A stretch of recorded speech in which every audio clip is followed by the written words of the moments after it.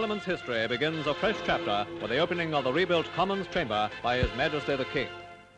The original was destroyed by enemy action in 1941, and the new chamber is being opened in Westminster Hall because under the Constitution, the King may not enter the Commons.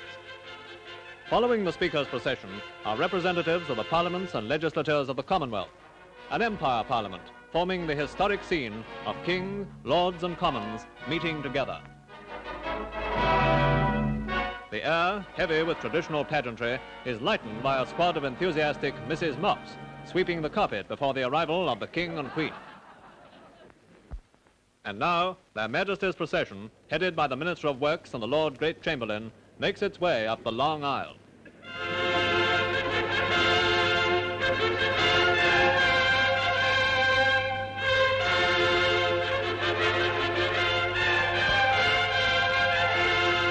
The King and Queen are followed by Queen Mary, with Princess Elizabeth and Princess Margaret at her side.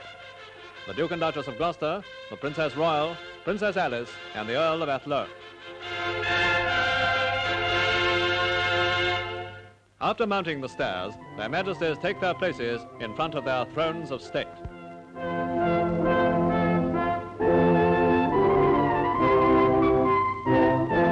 Then the Lord Chancellor, Lord Jowett, makes his address on behalf of the House of Peers.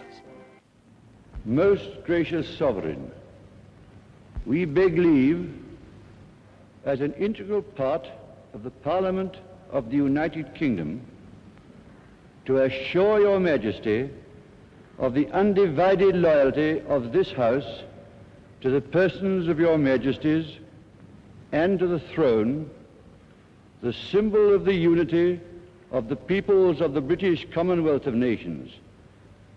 Then followed the Speaker, who made the address from the Commons to the King.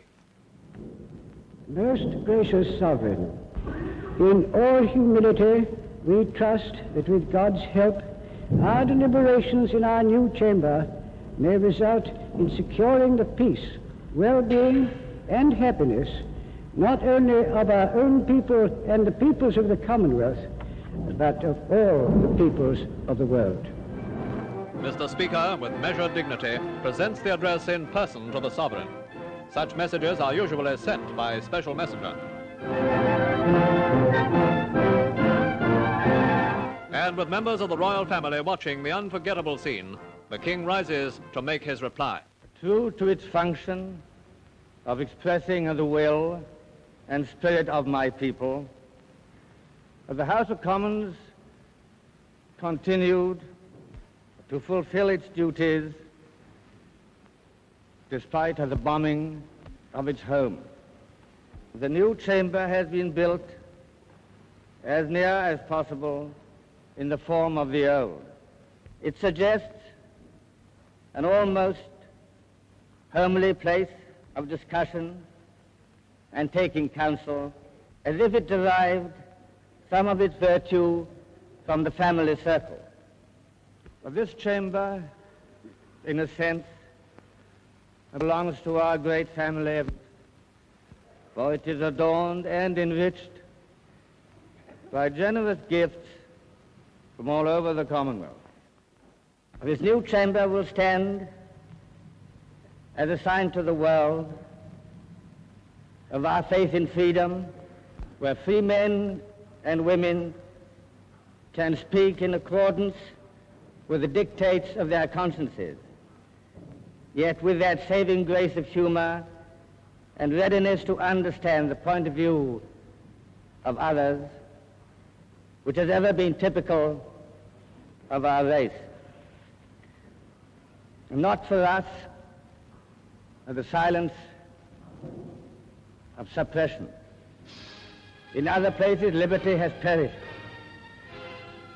But the voice of true democracy is still heard among all our peoples and is a comfort to all those who love and believe in the unfettered expression of honest opinion, a noble aspiration, and sincere human feeling.